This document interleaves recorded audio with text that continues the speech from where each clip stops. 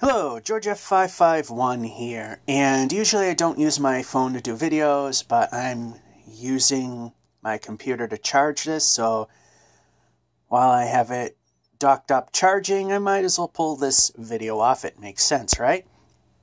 Anyway, you might have seen a previous video, live candlepin bowling from New Palace Lanes, Fitchburg, Mass.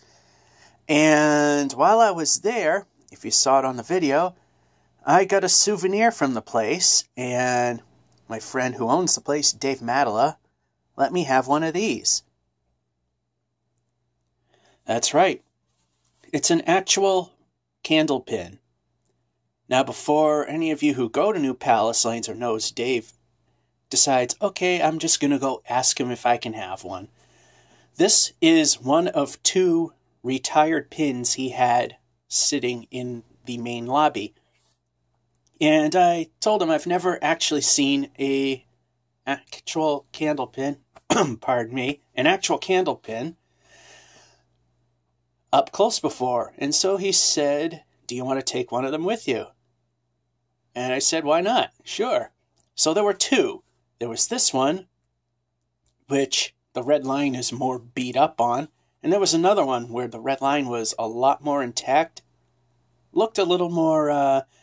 It looked a little better overall, but the end cap on one side was busted, and that kind of ruined any functionality.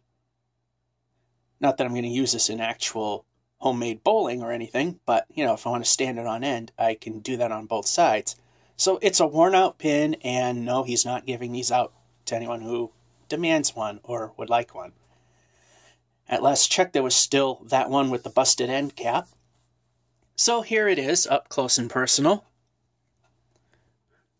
It is 15 3/4 inches from end to end, and 1/16 of an inch short of 3 inches in diameter, right there. And of course they have the red pin in the middle, stripe in the middle. And it's really hard to see, and the phone's light is on, which I don't mind, because this place is a little dark. There is actually a slight indent for the center in which the red line is put on. So here's the, okay, we're over brightening. There you go. There's the end cap. As you can tell, these are very well used. If we look at it from the tip, you can see that it's a bit uneven. It's been through quite a few bowling matches. There's another end right there. I don't know why my phone thinks it needs the light, but it's not really that dark in here, and it's having trouble focusing on that.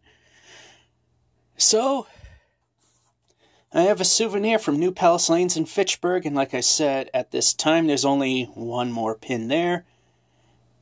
So, these are rare to come by. He only sets aside those that are no longer fit for the game.